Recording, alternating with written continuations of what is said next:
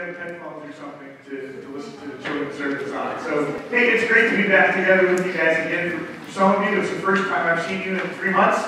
And for others, I saw you last week. It's great to have you all back. And to all of our folks who are watching online, God bless you as well. If you're part of our church, we're glad you're catching in with us today as well. So thank you for being here and for just maintaining through this pandemic, through the past 3 months, supporting the church. It has meant so much to me that our churches, and so many of our churches have been blessed by the people just rallying around the church still. Because the church is not just what happens when we meet here, the church is when we go out of here as well. And so the past 3 months have proven that to be true. And so for all of you who have, watched on Sunday mornings, I know that for me, it was the first time I got to, in years, just sit back and enjoy Sunday morning service.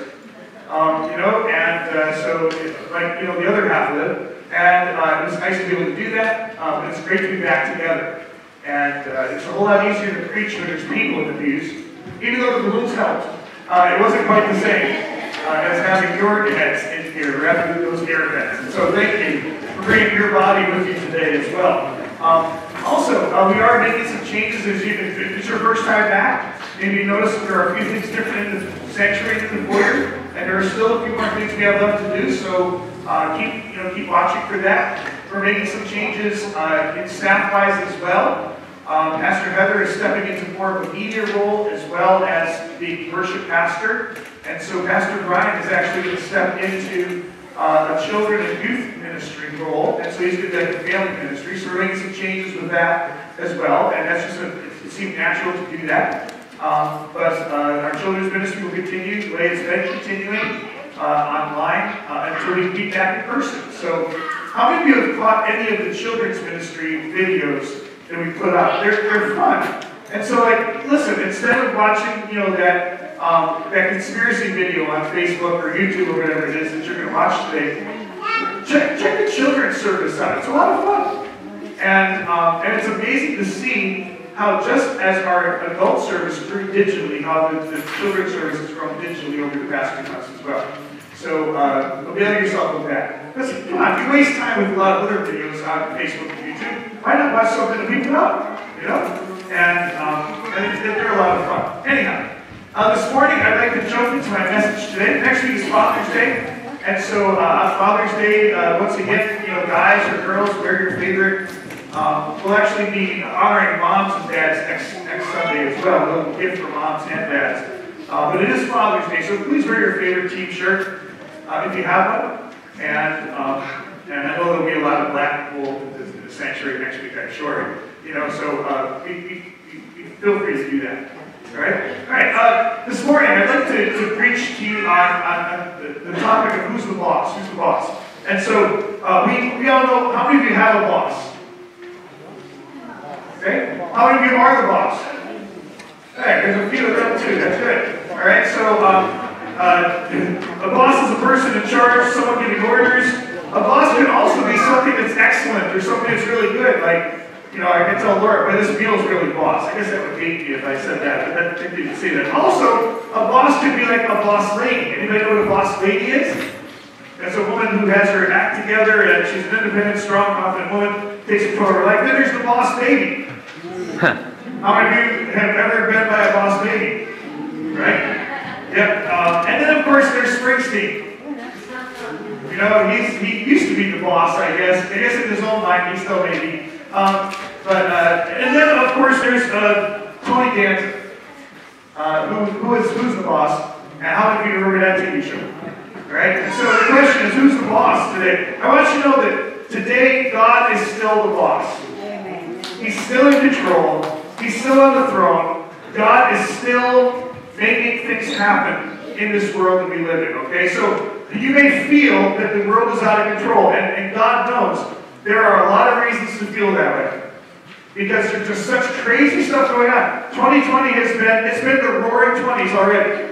And we're only 6 months in, and it has roared. And guess what, folks? Just so you know, it is going to continue to roar. All right? And so if you think, well, things have got to settle down. No, number one, it's an election year. That's right. And so it is going to be a total mess, at least through November and beyond, okay? So there is just bad stuff going on. And so be ready to prepare for that, but I want you to know God is in control. And so I want to look at 3 different levels that God is in control in our lives. Number 1 is the micro level. All right, the micro level, the smallest part of something, the thing you have to look at through a microscope, the thing you can't see with the naked eye. God is in control. God is upholding all things by His Word. Even atomic structure is held together by the Word of Jesus today. But then also, the micro level, I mean, think about it, like, when you were your smallest, what were you? You might have just been an egg. You know, in reality, we all started as an egg, right? You know, and there are children and sons that go through that. Anyway, but you know what I'm saying? In eggs, here's a picture of some different eggs that we have for us. And so all birds and you know, reptiles and amphibians lay eggs. And how many of you like eggs? I mean, I can eat eggs every morning. And so, like, when the pandemic first broke, one of the things that we switched was we made breakfast every morning in our house. And so, Laura's a great cook. She does awesome meals and everything, but breakfast is my deal, you know? And so, I cook breakfast. And so, for the first week or so, it was eggs every morning. Right? Because I love to cook eggs. I love to eat eggs. And so, you know, every morning. And so now Laura makes up a schedule for me. So there's variety. Okay? Because when it comes to variety, I just don't have it. So come on, it's a standard. Eggs every morning. Eggs and bacon. I would do that any time. But she schedules it out now, so we have a great variety of breakfast. It's wonderful. And so, but eggs are wonderful, and they're good for you. And listen to this. The eggs of the potato bug hatch in 7 days. The eggs of the canary hatch in 14 days. The barnyard hen, 21 days. The eggs of ducks and geese hatch in 28 days. Those of the mallard hatch in 35 days. The eggs of the parrot and the ostrich hatch in 42 days. If you notice something, it's all divisible by what? 7. Thank God. Somebody that knows math, that's awesome. That's great. So 7 days. Oh, listen, that is Cindy struggled a little bit physically through the last 2 months here. So keep Lisa Peterson in prayer. She has shingles. All right, so you just pray for her. She's doing well, but she's right in the midst of shingles right now. And then Danny Remo sitting in the back there. Danny had a stent put in this week in his heart on Friday. He's here in church today, so God bless you, Danny. May that help you feel better, get some of that blockage out of your heart there. So keep Danny in prayer as well. Yeah.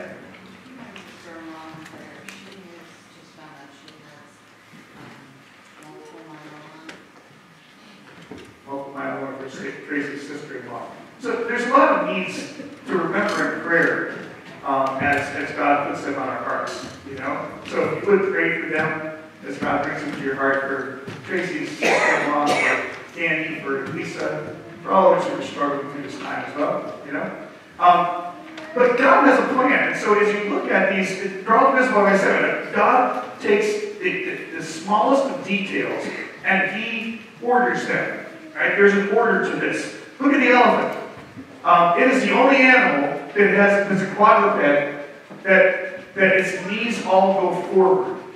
It's the only animal whose knees all go forward. There's a reason why. God gave that animal 4 fulcrums to be able to lift that behemoth of a body up. And so it's the only animal that's like that. If you look at a cow and a horse, their legs bend forward and back and backward and forward and front, backward and back. But when a cow gets up, it gets up with its hind legs first. When a horse gets up, it gets up with its front legs first.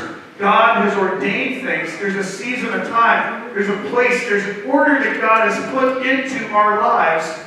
And He has a plan and a purpose for those lives. All right? His wisdom is revealed in the arrangement of sections and segments in grains and vegetables as well. Take the watermelon, for instance. The watermelon has an even number of stripes on it. If you look in a ear of corn, the kernels are in an even number of rows. If you're to look at grain, it has an even number of grains on each side of the stalk. An orange has an even number of segments. Every bunch of bananas has on its lowest row an even number of bananas, and each row up decreases by 1. So that one row has an even number, the next row has an odd number. God has a plan in place for all these things at a micro level Right? And so even when God talks about grains bearing, they bear 30-fold, 60-fold, or 100-fold. All those are divisible by 10. God has an order in this world that we're living in. All right? And so God can arrange these incredible things in our lives, and everything is under His microscope in our lives. There's nothing that's too small that God hasn't already seen and that He's in control of. Then also, God also works not just at the micro level, but He works at the macro level. He works at the big level as well. And so God is in control of the nations. And I want you to understand this, that even with all the craziness that's going on in the world, God has a plan for the nations. Right? And I'm going to outline that here for you in a moment. In Genesis chapter 10, there's a section of Scripture there, right back in the beginning of the book. It's called the Table of Nations. And in this book, in chapter 10, it outlines the descendants of Noah and where they went to in the world. And this is an incredible thing because if you look at, like, there's a lot of talk today about DNA and tracing your ancestry back and everything. It all goes back to Noah and his family. And where they assembled and where they settled, for the main part, is where they're still settled today. And I know there are parts of the world that may have been settled later than that. But the reality is the 70 descendants of Noah comprise what are the basic 70 nations or peoples groups of the world today. So God had an order, and He set those people out when they left where Noah was, and they went out and they built and they settled and they conquered. God had a plan for them to do this. And so it's an incredible thing. If you go back and you read through that, in the 1950s, William Albright, the archaeologist, commented on the 10th chapter of Genesis. He said, "It stands absolutely alone in ancient literature, without a remote parallel, even among the Greeks, where we find the closest approach to a distribution of peoples in a genealogical framework." Genesis chapter 10 is right there. It shows where the nations came from through the years. Now, in Acts chapter 17, Paul, when he's in Greece and he's on Mars Hill, he talks to the Greeks and he preaches, and he talks to them about how God has put the nations in place. All right? Verse 24, he said this, "The God who made the world and everything that is in it is the Lord of heaven and earth, and does not live in temples built by human hands. And He is not served by human hands as if He needed anything. Rather, He Himself gives everyone life and breath and everything else. From one man He made all the nations." Isn't that interesting? See, when it comes down to it, we all go back to Noah. Right? All the nations. We're all brothers and sisters. There's no division between us. There's no red, yellow, black, and white. God made us all from the same people. You know what I'm saying? We're together. We are in this together. We're brothers and sisters with each other. We come from the same family. Amen. You know? We belong to each other. Amen. God has given us to each other. Yeah. We're all important. There's nobody that's less important than anyone else. God has given all people from one family and has appointed them as nations. And isn't that beautiful? When you take Genesis chapter 10 and you sort of overlay it over the book of Revelation, it says that in heaven there are people there from every tongue and tribe and nation. Every color, every ethnicity is there in heaven worshiping God. We're one body. We belong together, amen? Amen. From one man He made all the nations inhabit the whole earth, and He marked out their appointed times in history and their boundaries of their lands. God did this so that they would seek Him and perhaps reach out for Him and find Him, though He is not far from any one of us. For in Him we live and move and have our being, as some of your poets have said. We are His offspring. So God is here, and listen, all around the world today, there are people that are up in arms over many things, and God is not far from any of them. God is with them. All they have to do is turn to Him and find Him. He's there. They're groping in the dark trying to find an answer, and the answer is standing beside them. Jesus is that answer, right? Amen. And the world is looking for solutions, and it's looking for things. And I want you to know, apart from Christ, there's no hope for this world. But through Jesus, there's nothing but hope. You know, God reigns over the nations. In Psalm chapter 47, it says, God reigns over the nations. God is seated on His holy throne. God is over the nations. Remember, remember, even when it came to a single person's life, when Satan came and he tried to touch Job, he had to get God's permission to do so. If God is watchful over a single individual, don't you think he's watchful over nations as well? Yep. You know what I'm saying? God is in control. He has a plan and a purpose. You might say, well, he's only over nations that are good. Name a good nation. Good luck. Name a nation that has not committed some atrocity. There is none. All right? So listen to this. Next slide. Let me put it up here. The guy on the left is Napoleon. The guy on the right is Hitler. Both of these men, over a century apart, attacked Russia. Both of them. Now, is Russia good or bad? I guess it depends on where we are politically. Right? Both of these men attacked Russia. Both are destroyed by a blizzard. Did Russia send the blizzard? I guess it depends on where you stand politically. You know? But the blizzard was sent by God. God has a plan for Russia. You think Russia's evil or you think Russia's good?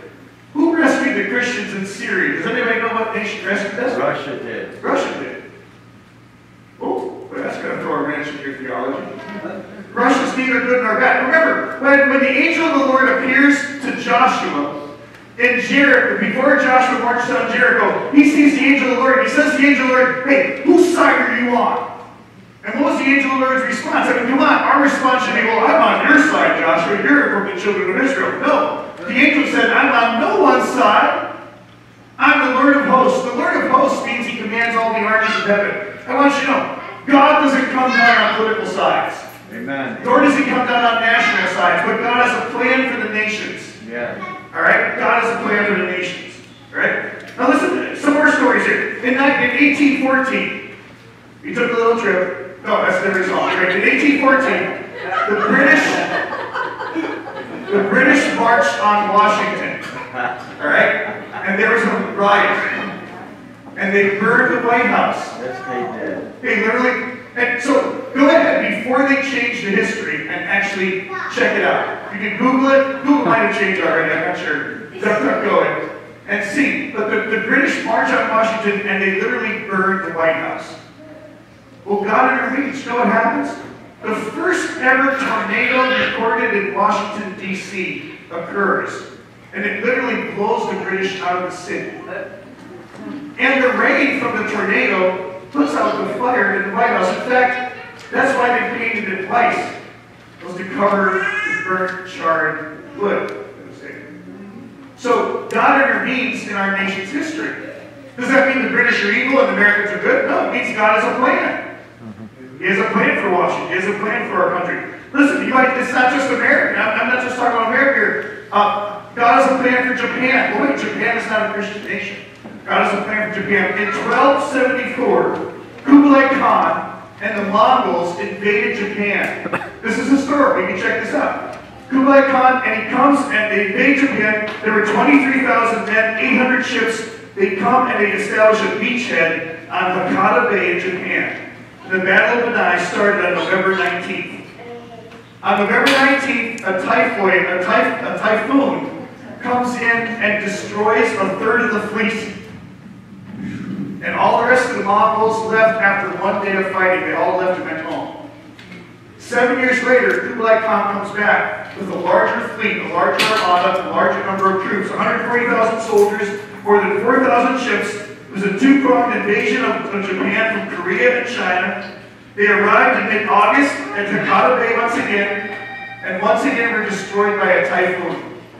7 years separately. Now, the interesting thing is, the first typhoon that came in November is not typhoon season. It's like you don't get a hurricane in November generally. You know? So God intervened on behalf of Japan. Why? Because God has a plan for Japan. Right? Is that interesting? One more here for you guys. Once again, for American history, before it's erased.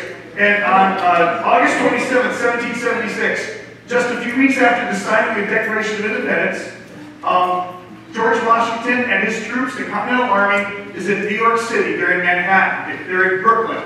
And they go into Brooklyn, and the British attack them. And there's a thing called the Battle of Brooklyn. Anybody ever hear about that? Absolutely. The Battle of Brooklyn. All right, and so Washington is just our nation is only a few weeks old, really. And so the British have Washington surrounded. It looks like a feast. All of a sudden, the weather turns south, and it becomes miserable. And it was just some terrible conditions. Well, what it did was, where the British were, it was foggy. Where the Americans were, it was clear, and Washington escaped from Manhattan, or from Brooklyn, with all of his troops without a single loss, able to fight another day. Why? Because God intervened. Why? Because God has a plan for America. God has a plan for the nations. All right? God has a plan. All right? These things take place. Why? Because God has a plan. In Isaiah chapter 19, we always look at people as being evil or good. In Isaiah chapter 19, God gives this incredible picture through this prophet of what his people look like. Listen to this, verse 23. In that day, God is talking about in a day when he is reigning on this earth, in that day, there will be a highway from Egypt to Assyria. Now listen, Egypt is bad, but they're not half bad. But Assyria, there's nothing good about them. They're evil. What does he say? The Egyptians and Assyrians will worship together. In that day, Israel will be the third, along with Egypt and Assyria, a blessing on the earth. The Lord Almighty will bless them, saying, Blessed be Egypt, my people, Assyria, my handiwork, and Israel, my inheritance. See, I want you to get it. God has a plan for even the nations of this world.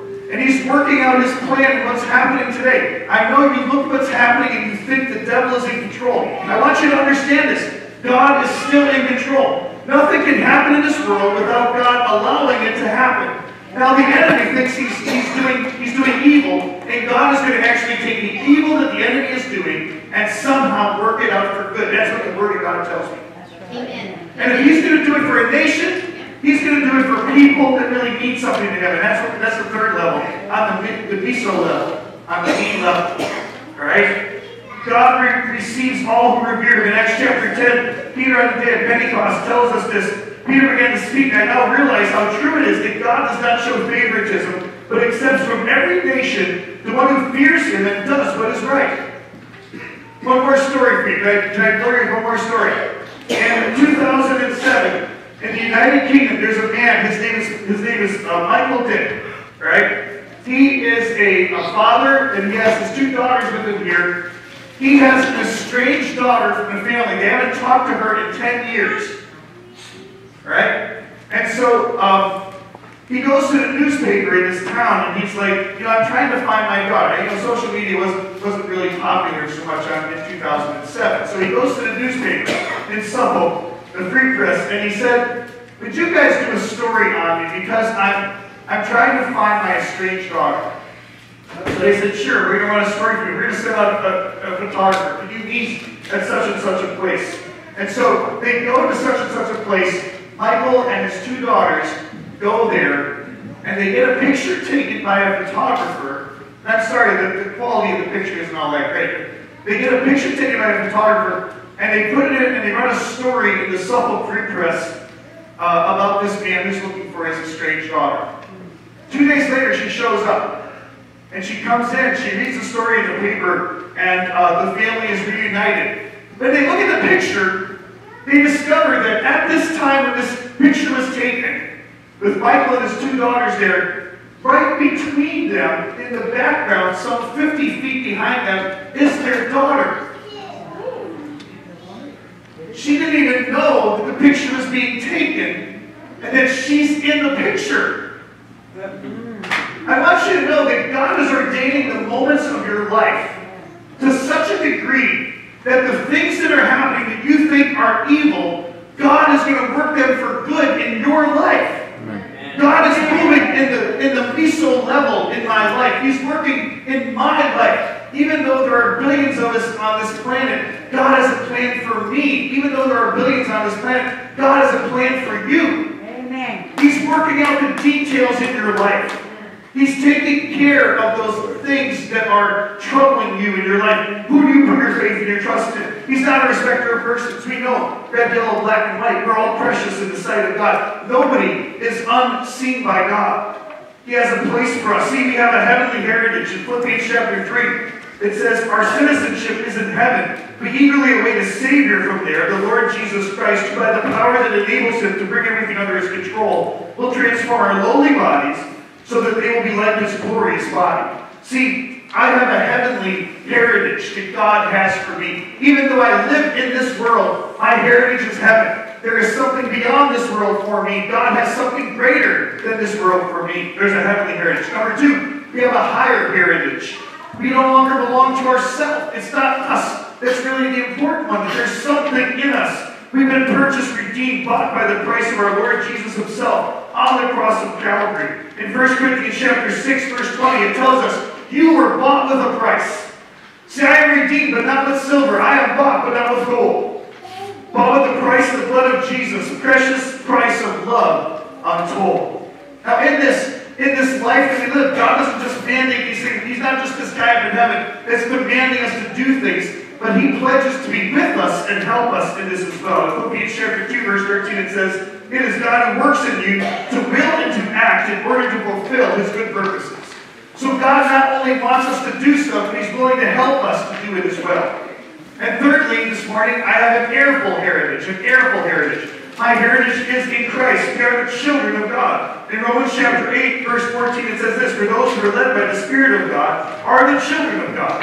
The Spirit you received does not make you slaves, so you live in fear again. Rather, the Spirit you received brought about your adoption to sonship. And by him we cry, Abba, Father. The Spirit himself testifies with our spirit that we are God's children. Now, if we are children, then we are heirs, heirs of God and co-heirs with Christ, if indeed we share in his sufferings, in order that we also may share in his glory.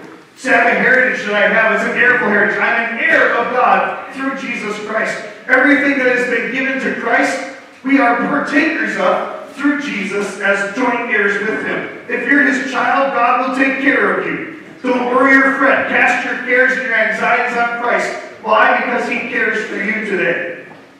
Now in this, it's important, and this is important for us to get, because God has these things worked out in us, so we've got to be careful that we don't take the bait of the enemy in our lives. This is very important. Listen, in June of 2020, brothers and sisters, listen, don't take the bait of the enemy. Don't take the bait. Now, it's interesting. How many of you like to fish? You like to fish? You know? You go, you get yourself some nice worms, and you take that worm, and if it's a big night crawler, you don't use the whole worm. You like break pieces, right? And you only put a little piece of that worm on the hook. And then some fish, he sees a little piece of that worm, and he can't just help himself. He goes after it. But does he get what he expects? No. And the enemy baits us, and it gives us a little piece of what we think we want or what we need, and we take that bait. The next thing you know, we're in a life that we can't control on our own, because we take the bait of the enemy, right? We live in a time now where, see, there's stuff being shoved down our throats all the time. The media, politicians, celebrities. I'm so sick of hearing of like these Christian singers who like give up their faith. Who really cares? They're just because they sing doesn't mean I'm not saying who really cares. Let me rephrase that. God cares.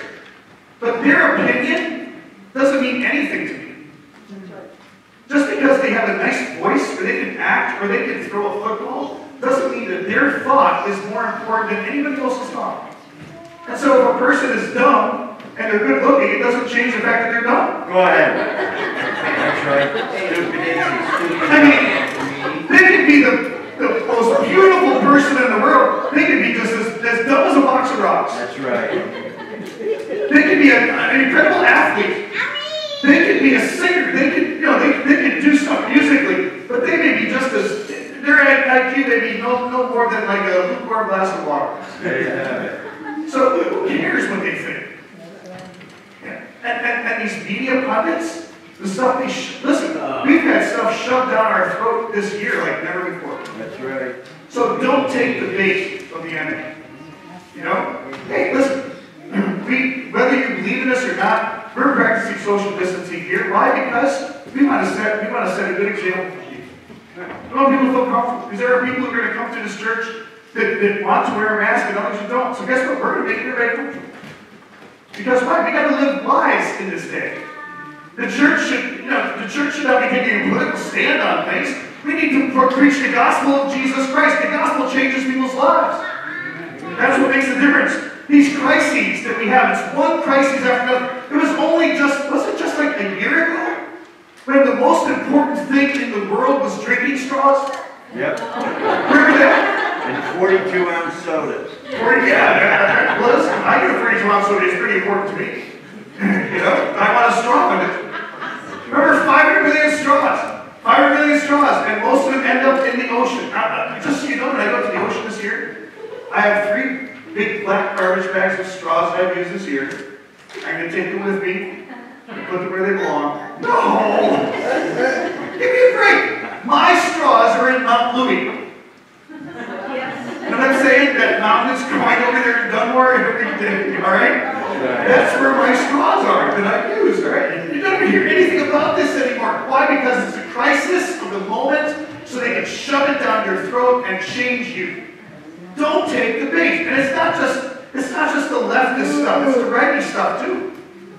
There's right-wing conspiracy too. Remember? How many of you were inundated by videos that Corona doesn't exist, it's really just 5G?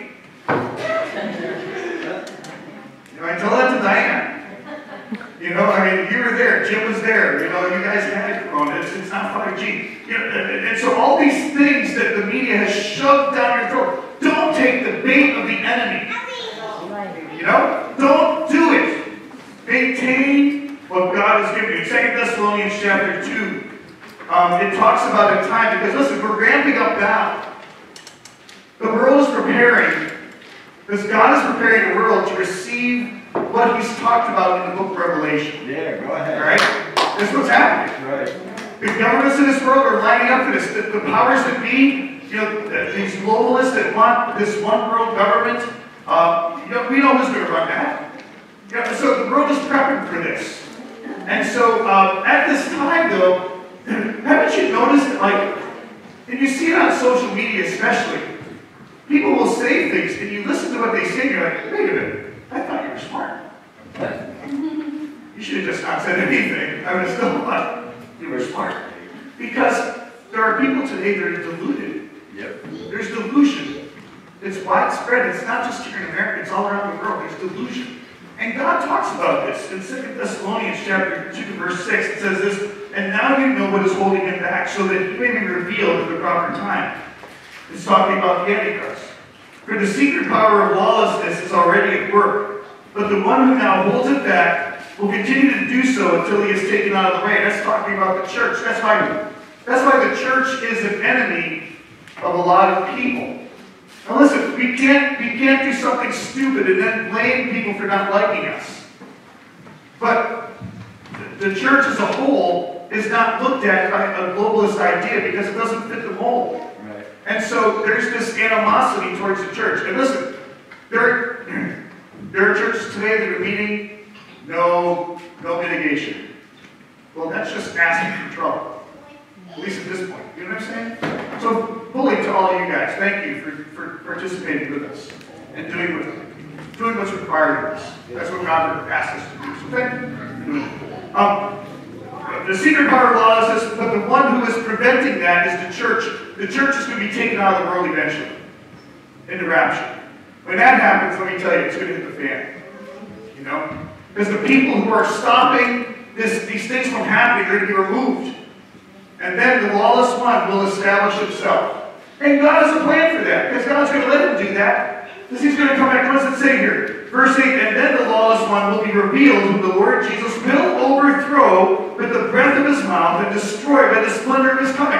We know that, listen, no matter how powerful the enemy gets, God destroys him in the end. We win. Amen. Verse 9, the coming of the lawless one will be in accordance with how Satan works. He will use all sorts of displays of power through signs and wonders that serve the lie, and all the ways that wickedness deceives those who are perishing. They perish because they refuse to love the truth and so be saved. For this reason, God sends them a powerful delusion so that they will believe the lie, and so that all will be condemned who have not believed the truth, but have delighted in righteousness and wickedness. So God has a plan even for what's going to be taking place in this world individually, nation speaking, as well as at a microscopic level. Romans chapter 12. So how do we deal with this? Romans chapter 12. Normally I do Romans chapter 12 verses 1 and 2. But let's pick it up and keep going there and see what God says about this, about our thinking being changed. Right? You got to cleanse your minds.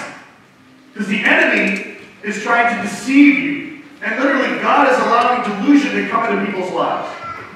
And so how do we maintain our mental state at this time? Verse 1. I urge you, brothers and sisters, in view of God's mercy, to offer your bodies as a living sacrifice, holy and pleasing to God. This is your true and proper worship. Do not conform to the pattern of this world, but be transformed by the renewing of your mind. Then you will be able to test and approve what God's will is, His good, pleasing, and perfect will. Now, moving on. Verse 3. For by the grace given me, I say to every one of you, do not think of yourself more highly than you ought to think, but rather think of yourself with sober judgment, in accordance with the faith God has distributed to each of you. For each of us has one body with many members, and these members do not all have the same function. So in Christ we, though many, form one body, and each member belongs to all the others. Boy, would the world be a different place if everybody didn't think more highly of themselves than they should? What a difference it would be. What a difference it would be if we loved people the way Jesus wanted us to love them. Yes, we rejoice with those who rejoice. We weep with those who weep. We mourn with those who mourn. Listen, what happened to George Floyd was incorrigible. I mean, no excuse. Absolutely no excuse. None. Anybody who would think there is? Anybody who tried to defend what happened to that man? Well, I don't know where you think it's coming from. You know? We're to love people. So we respond in love as well. You know? We respond in love. And anything else other than love is not acceptable. Amen. Anything else other than love is not acceptable. So we reform? Absolutely. Without a question. You know? We need to do that. But we can't have lawlessness either. I mean, come on. When I listen to people talk, I hear people talk on both sides. I hear people say we should abolish the police, and I hear people say we should continue to do what they're doing. What in the world? Seriously? Both of those trains of thought are like, what in the world? We live in a time of delusion. Make sure you're maintaining your mental state at this time. Be tied into the Word of God. Let the Word of God dwell in you richly. Let it give you wisdom that comes from above in your life. Listen, the reality is this, folks. You know what our nation needs? I hope I don't get misquoted on this by anybody. We don't need more dialogue. We need to come to the cross. Amen. All right? You know, Billy Graham said this: the heart of the matter is the matter of the heart. The heart of the matter is the matter of the heart. And you know what? The government cannot change a person's heart. That's right. You cannot mandate a heart change by making a law. You cannot mandate a heart change by enforcing it with police or with military. You can't mandate a heart change in anything. It only comes when we come to the cross. When we come to the cross, these things around us die. You know? I mean, racism dies at the cross. Hatred dies at the cross. You cannot be a follower of Jesus Christ and a racist. It doesn't exist. You cannot be a follower of Jesus Christ and hate people. You cannot be a follower of Jesus Christ and be envious of what other people have. You cannot be a follower of Jesus Christ and loot somebody's house. You understand? These things die at the cross. And you know what else dies at the cross too? Victimhood dies at the cross. Because it kills everything. There's nothing that can go to the cross and live. Because even Jesus himself, who is God incarnate, when he went to the cross, he died. Don't think you can live if you went to the cross. The problem is that so many Christians don't really fully come to the cross. And they forget that Jesus told us, listen, if you don't deny yourself daily and take up your cross and follow me, you're not worthy of me. This is the call that is given to you and I as believers. We come and we go to the cross, we die with Jesus there. Then we take up his life and live it out in us. Amen? Amen. Bow your heads, close your eyes as we finish up here this morning. When I was a child, I look back at the things, and I'm thankful for the people that impacted me in church here. I'm thankful for the teachers that I had. I'm thankful for those things. But you know, every night before I went to bed, when I was a kid, just a child, I had a KJV Bible that was given to me in Sunday school. And I read it every night. I didn't read chapters and chapters, but I would read upwards of a chapter maybe every night. And I'm thankful for that. Then when I was 12 years old, my sister and brother-in-law gave me a Bible. It was like the hippie Bible. It was called The Way. And all of a sudden, through my teen years, I read those words that I could actually understand more easily. And it impacted my life. And then at night, I had the top tech of the day. I had a cassette player. It was a little Hitachi cassette player with a microphone on it, a condenser mic. And on that cassette, I listened to music. I didn't just listen to Christian music. I loved growing up. I loved John. I still love John Denver, Johnny Cash, Olivia Newton-John. I flew with those guys, the Carpenters. I love them all. But I listened to a lot of Christian music too.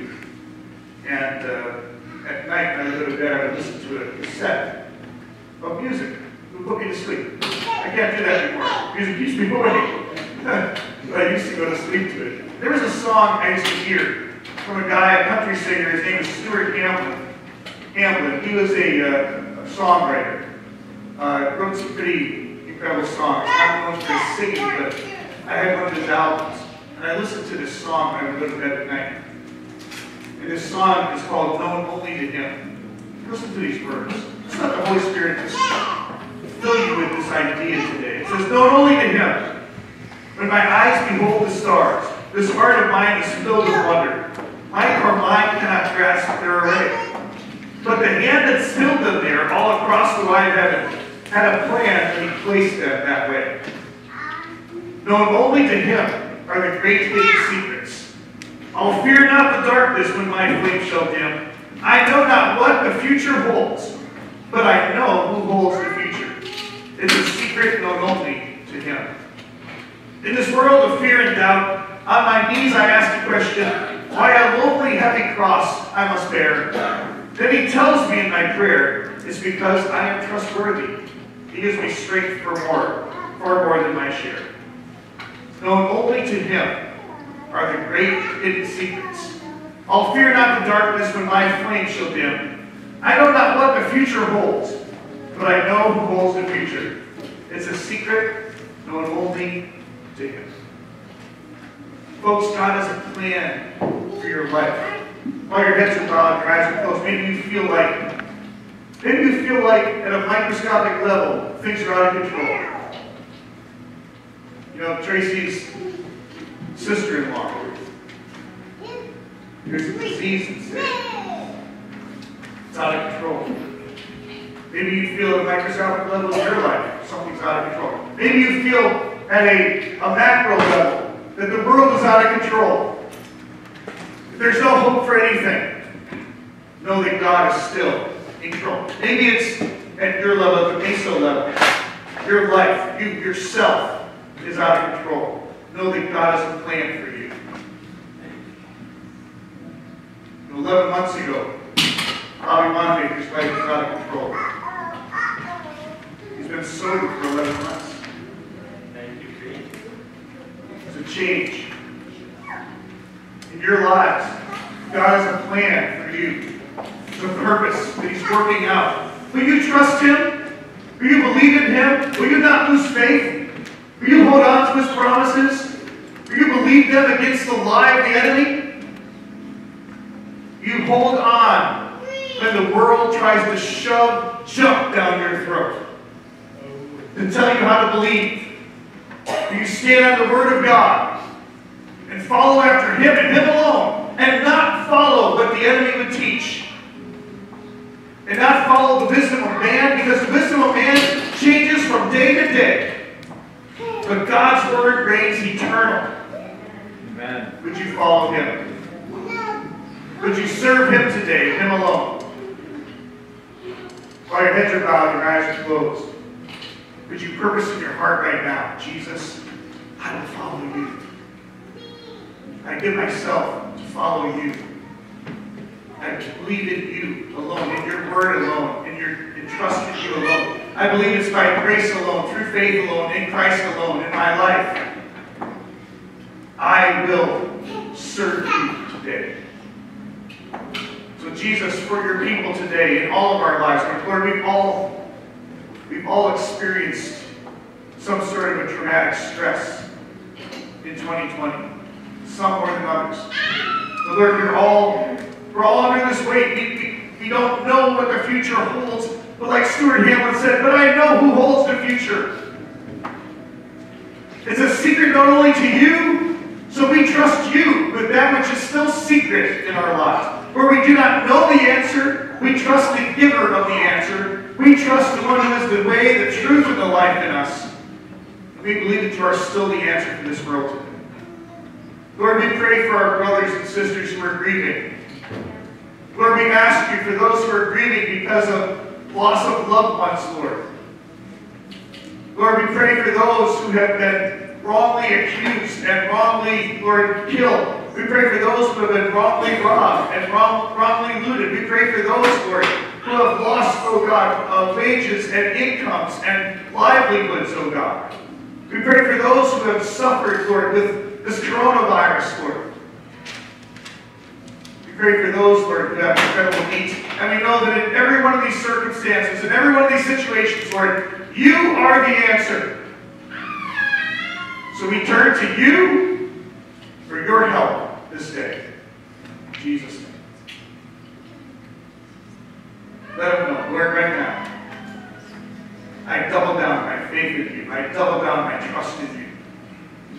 I believe. I believe. Lord, help our unbelief. We believe. We believe. We follow you. In Jesus' name. If you stand, raise your hands. I want to bless you this morning before you go.